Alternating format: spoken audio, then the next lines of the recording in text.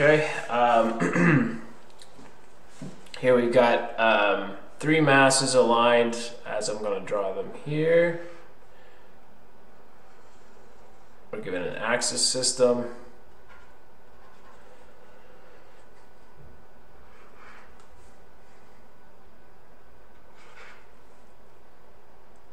Like this, and they're all connected.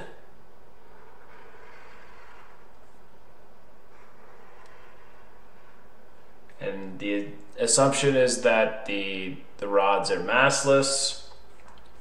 And we've got a 200-gram mass here, a 160-gram mass here, a 350-gram mass here, and we're given that this is 12 centimeters and this is 10 centimeters. And it asks for the x-coordinate of the center of mass and the y-coordinate of the center of mass.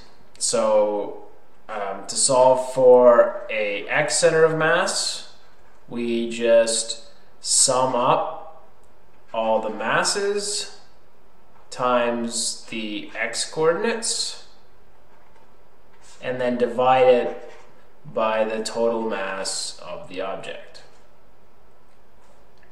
So doing this for this problem here, so we've got this x-coordinate is going to be 12 centimeters. So for here, so numbering these from 1, 2, 3, our x1 is 0, our x2 is 12 centimeters, and our x3 is 12 centimeters. And so then the x center of mass is just 200 grams times 0 plus 160 grams times 12 centimeters plus 350 grams times 12 centimeters, all divided by 200 grams plus 160 grams plus 350 grams. So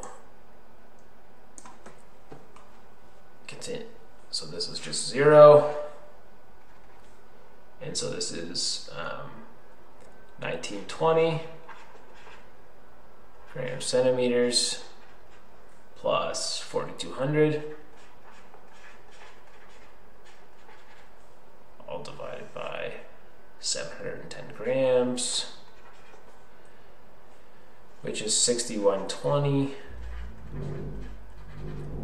over 710 grams. Grams are going to cancel, and so our x center of mass is just 8.62 centimeters. And now for the y center of mass, we need our y coordinates. So again, looking at this and our axis system, we have y1 is 0, y2 is 0, and y3 is 10 centimeters.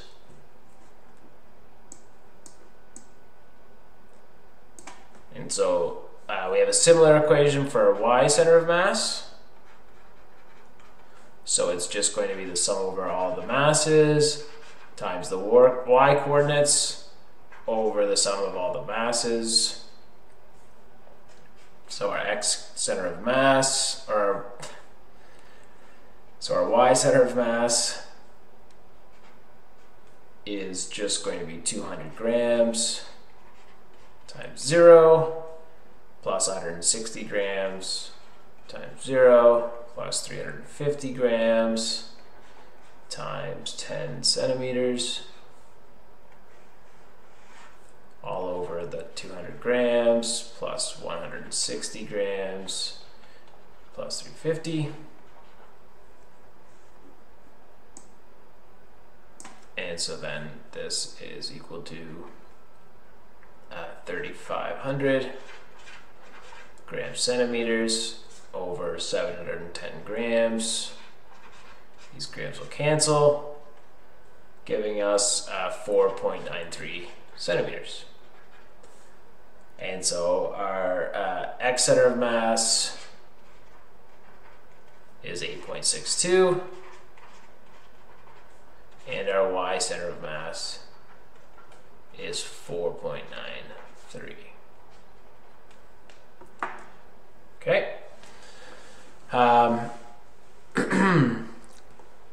And so we just find our center of masses by summing up the masses times the distances. Here we have a little table, but in the end we get 8.62 for our x and 4.93 for our y. So that looks good.